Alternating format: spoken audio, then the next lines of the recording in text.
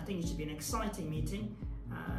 And we've put together an excellent selection of speakers, sessions and program for you to enjoy. The thing I'm most looking forward to in BURST virtual meeting this year is the fact that it is quite international, and I'm really excited to see all the collaborative sessions that BURST has arranged with various committees from around the world. Having looked at the program, a couple of the things that I will be attending in anticipation are the update and initial results of the RESECT study from BURST on Tuesday morning, and that's a study looking at quality of TURBT for non-muscle invasive bladder cancer.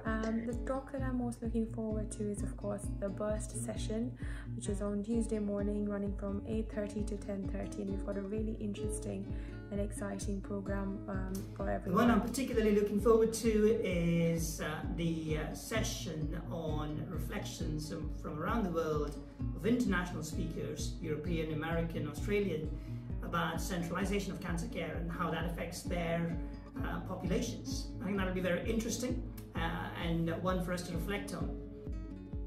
The benefits of a virtual meeting are that you can try and access the meeting from wherever you are and whenever you want. I found the last virtual meeting quite useful while it was running as well as afterwards, because I've been still logging in to try and hear or look at talks that were quite useful. We have great speakers, excellent e-poster sessions, and I really hope you enjoy them.